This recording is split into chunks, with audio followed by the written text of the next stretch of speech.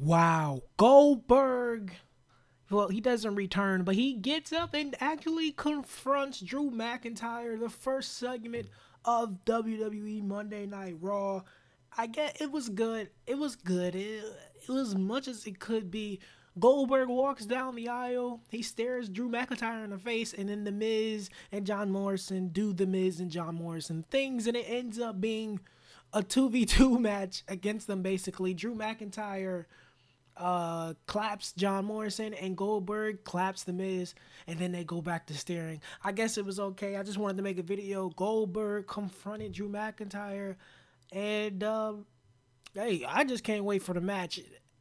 I swear to God, if Drew McIntyre loses his match, though, it's going to be one hell of an uprising from the WWE Universe. Anyway, my name is iKings, guys. If you like these videos, like and subscribe, and thanks for watching.